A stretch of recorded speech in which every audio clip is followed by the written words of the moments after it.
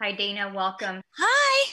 Hey. Please keep your chat function open. I will go ahead and give you your time cues on there. Go ahead and slate your name and outlet, and you can begin. Okay, Dana Abercrombie, the Koalition.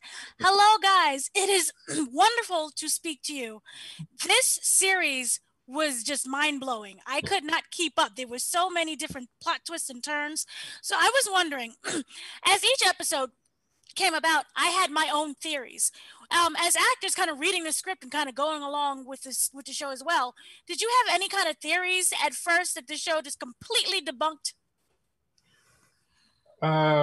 Yeah, I mean, I thought they were going to be immediately rescued, and now we go to someplace else and deal with that. And but the dynamic between each individual characters was fun to watch, and watch them develop and watch them come together as a unit.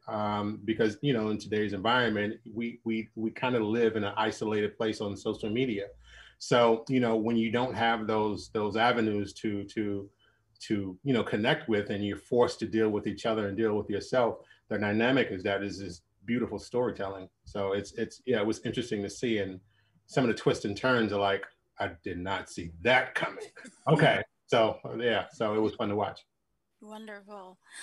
So I was also wondering, with both of your characters, we slowly learn things about you, but not full much.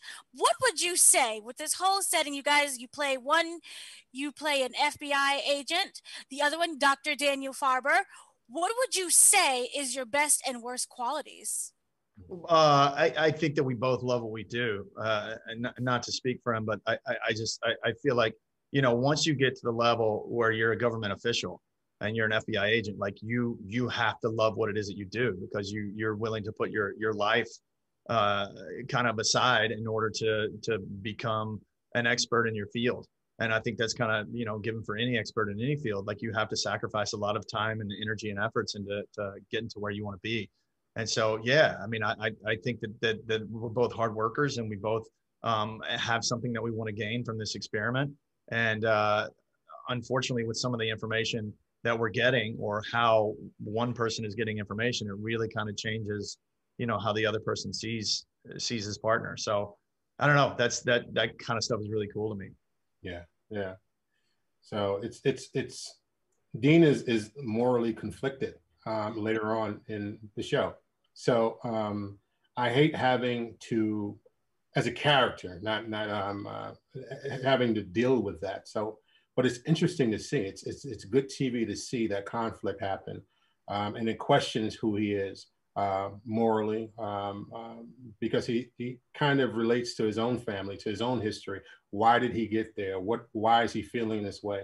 And that's going to be interesting to see, and interesting to come out across the page. And once and once we, hopefully season 2 comes around, you'll get to see a lot more and dive into these characters, because right now it's mainly focused on the women, and you want to see what their lives are all about. But these are 2 characters that are is just as interesting to see. So we hope to convey that soon. Right. And if you could sit down with your characters as yourself, what advice would you give them? Yeah, be patient. Don't be in a rush. Don't show all your cards.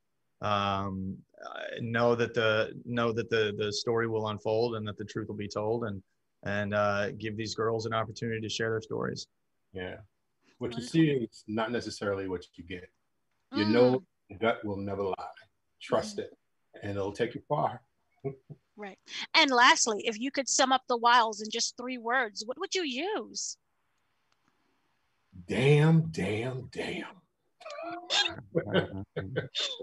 Wonderful. I like that.